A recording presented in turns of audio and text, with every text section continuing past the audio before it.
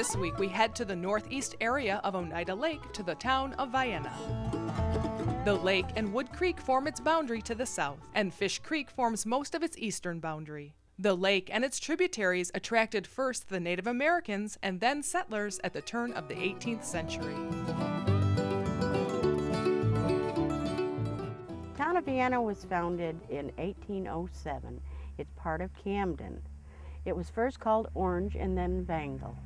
The first settlers, the first to arrive, were hunters and trappers. Because of the lake, you have all these streams and lakes. Oneida Lake is the largest lake of its class contained in one state. At one time, there were 37 sawmills here. The farmers followed the hunters and cleared the land, and the sawmills produced lumber for roads, wagons, houses, and fuel. At one time, North Bay had 7 hotels. It had a pharmacy. There were pottery mills, and to me, 2 doctors, 4 churches.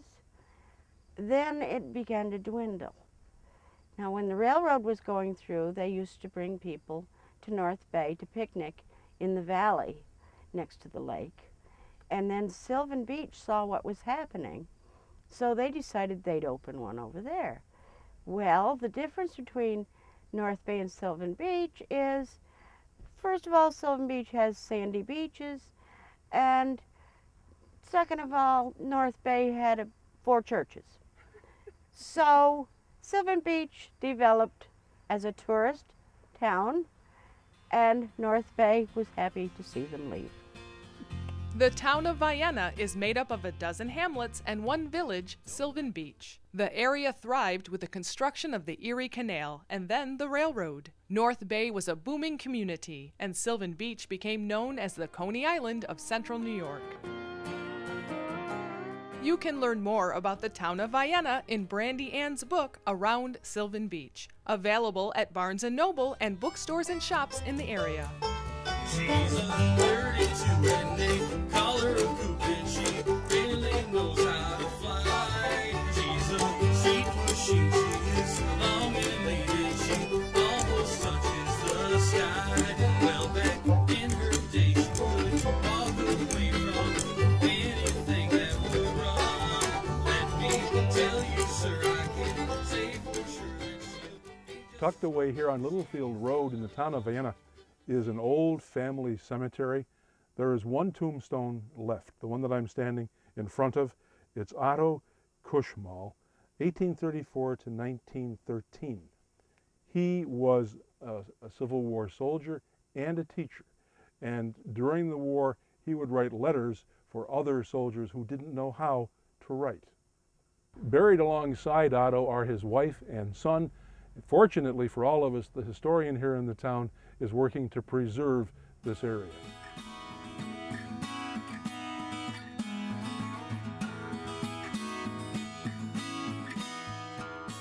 When I was a young lad back in the 1940s, my mom and dad would rent a camp here in Jewel. Now actually the proper name for the area is West Vienna. As a matter of fact, I'm standing in front of the West Vienna Free Chapel. It was built in 1878, but it wasn't really free because it cost a whopping $399.20 to build it. Don't you wonder what the 20 cents was for? And I'm not gonna wait for happiness to sneak on through a door I forgot I left open. There's no weight in my pocket, just there's weight in my shoes. That's why I choose to be 2 steps ahead, 'cause the devil's never gonna find me. Death and the devil ain't gonna bring me down, gonna bring me. Death and the devil ain't gonna bring me down. As you're driving on Route 49 between North Bay and Jewel, you'll spot this quiet little cemetery on the road. Stop and take a walk through it, because over here in the corner there is the tomb of George Marsden, who was a personal friend and staff officer of George Washington. Legend has it that when these friends passed in the woods, one would say to the other, "Good day, George," and the other one said, "Good day, George." Another bit of Mohawk Valley trivia is this. George Marsden's wife was sister to Richard Henry Lee, who was a signer of the Declaration of Independence.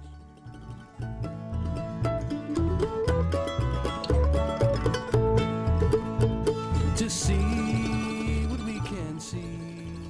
A rich deposit of clay near Millstream in North Bay attracted potters to the area in the mid-1800s. P.H. Webster produced stoneware here up until 1850. The same year, a Welsh potter, Henry Williams, arrived, and he and his son produced earthenware and flower pots. In 1851, German craftsman John C. Weldy produced stoneware through 1875, popular because of the hand-painted and stenciled decorations. North Bay pottery is still prized by collectors. We head back into town and north on Route 13, where we stop in to Whedon's Mini Mall. The Whedon family operated a furniture store in the 70s and 80s. In the 1990s, they converted the space into an antiques, collectible, and craft market, with over 100 shops under one roof. You have to leave me tonight now, baby. Just don't come at all. When you're gone, you know just what I'll do. Whedon's Mini Mall opened in 1993. It was one of the first of its kind in central New York. You can come here and there are hundreds of dealers, thousands of things you can buy or look at. Behind me, for example, is really an incredible piece of, what would you call it? Nostalgia or whatever. It's a replica of the Titanic. There are two in the world. There are thousands of rivets around this model. I couldn't help but do some shopping on my own, and fortunately I found a hand-knit sweater for my soon-to-arrive first grandchild.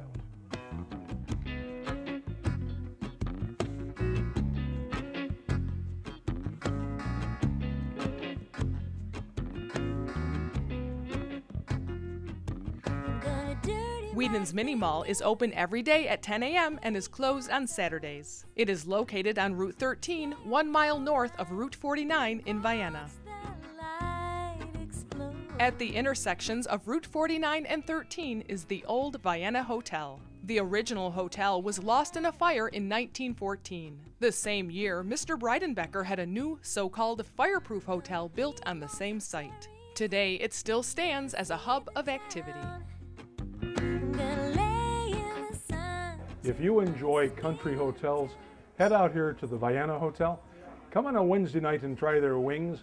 The last time they had wings on Wednesday of last week, he sold 4,600 wings.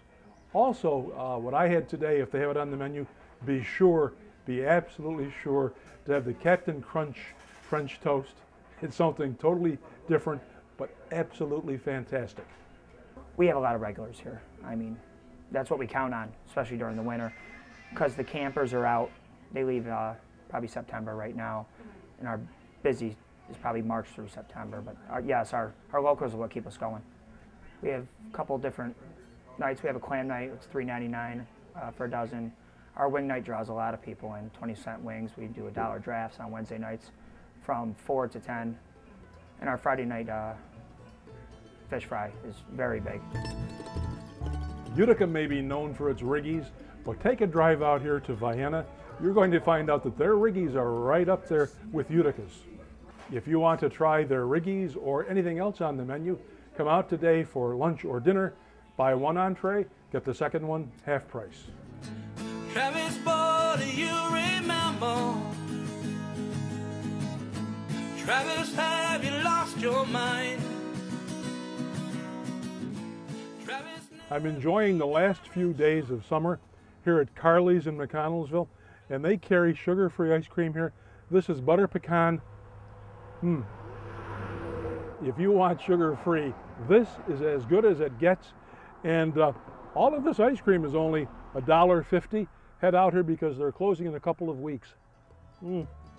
What a great way to end the